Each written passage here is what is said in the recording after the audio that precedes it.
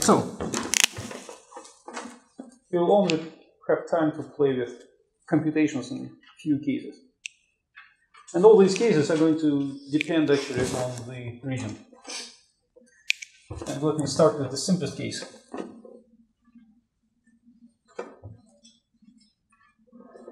The simplest case is case of rectangle. So the typical problem is going to be given a rectangle, and I will give you the sizes, say 3 and 2. And a function should be given. Let's call it f. A function on the whole rectangle. But what you usually have is you don't have a fixed coordinate system. Nobody usually gives it to you. Someone describes a function for you without referring to any coordinate system. And the function can be the distance from a fixed vertex, a fixed corner of this rectangle. And just to have simple integral, I will choose that to be distance squared. That's my function. So for some reason, well, let me just describe the reason. If you ever wanted to compute the inertia of a plate, you know what inertia is?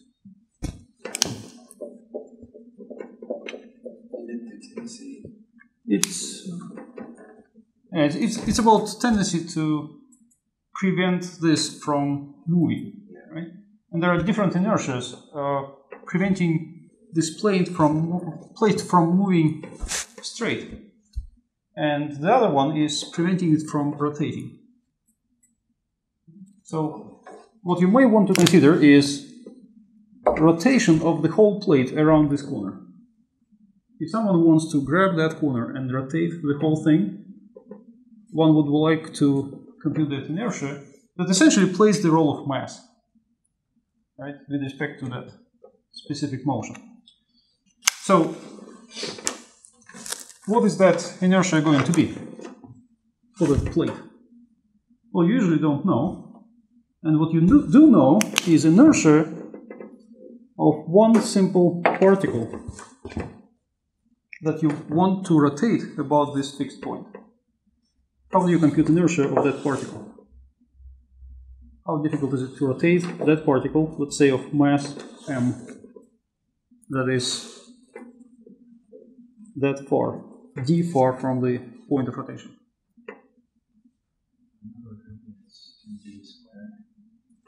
So m d squared, isn't it? So that's exactly the inertia of one particle, of one little piece. But what you have here is a huge piece, right? A big plate, consisting of a lot of those particles. Well, then inertia of that piece is going to be sum of inertias of those particles. Because if you have many of them together, the inertias just add. And that means if you subdivide the plate into pieces, then you have to look at each piece individually and apply that computation to that piece. And the computation involves, you see, the distance squared. So we will relate that abstract double integral problem to the inertia of the plate eventually. But let me stay abstractly without any physics involved. Because my focus now is going to be on computation of double integral. So the setup now is that you have to find double integral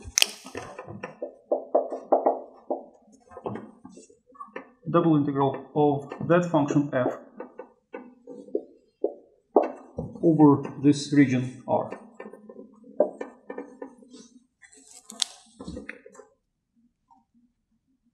So how do you proceed with computation?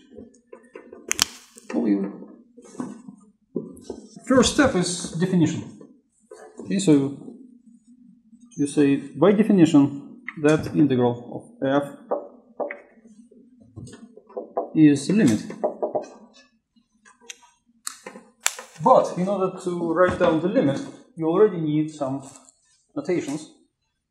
So you have to subdivide the region, whatever the region is, into small pieces. And you have to arrange those pieces. And to arrange those pieces, you need coordinate system. So that's the point where you have to introduce coordinate system. And for the rectangle, you usually choose one corner as the origin, and you arrange the axis to go along the side. So let me pretend I'm going difficult way, and although I want to rotate around this vertex, I will choose the origin of the coordinate system at a different vertex.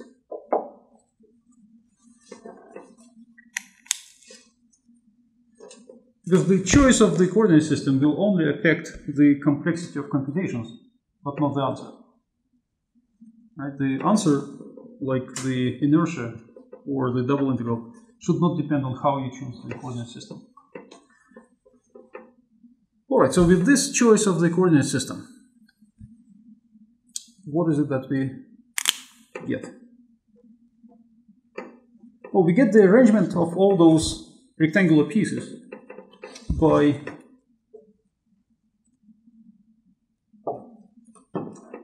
indices I and j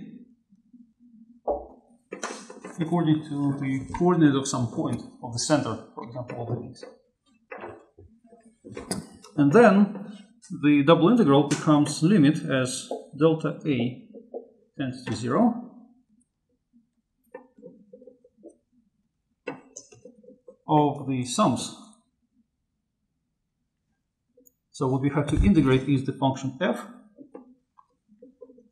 Now, considering the piece with indices I and j, you have to compute the function at the point xi, yj, and multiply that value by delta A.